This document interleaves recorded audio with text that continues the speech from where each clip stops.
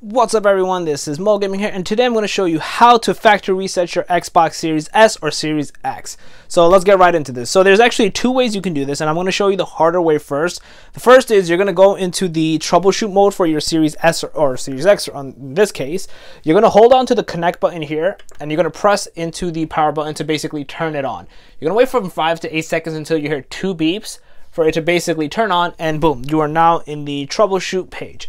Once you have this, you're going to basically turn on your Xbox controller. Oops, let me just press it, turn it on, let it kind of sync over to the Xbox, and then boom, you're in this page now. You can kind of use it.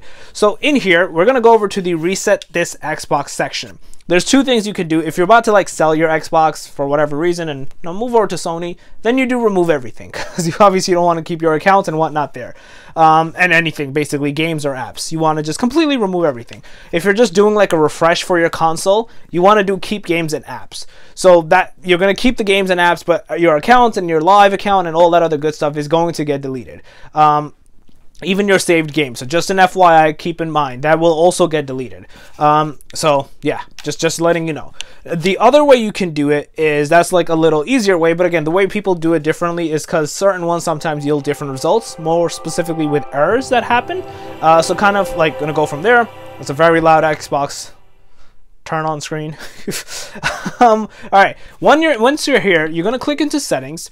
In settings, we're going to go to a system, click into console info, and there's a thing called reset console. In here, we're going to do basically either reset and remove everything, or reset and keep my games and apps. So again, it's up to you on which one you're trying to do, but these are the two ways you can essentially reformat your Xbox console, Series S or X. Yeah, let me know your thoughts in the comment section below, guys. If you still have any comments, questions, concerns, more than happy to help you guys out. If you have any other questions or issues that are happening, let me know that as well. If you ever like this video, please smash that like button, helps a lot. And if you're new to the channel, make sure to subscribe and click that notification bell. And that, Mo Gaming out. Peace.